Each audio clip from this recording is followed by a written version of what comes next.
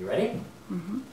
All right, so what we're going to do is I'm going to start by using the laser, and I'm going to be shining it basically on your forehead. So if you want to just look straight ahead, and we'll get started with that. So here we go. You ready?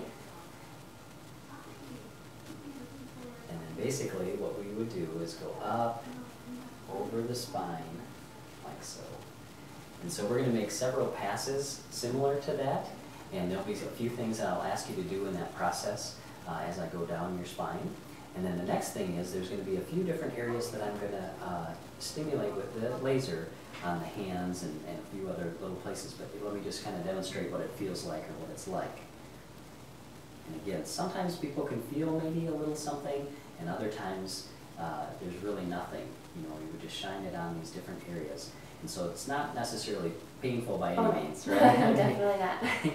But basically, that's all that it's going to take, is we're going to use the laser, and we're basically stimulating the nervous system by hitting these different acupuncture points with the laser, so no pins or needles, and again, it's not painful, but it helps stimulate the nervous system so that we're sending information to your brain to help reset those receptor sites in the brain so that it's not asking for those chemicals any longer. Thanks.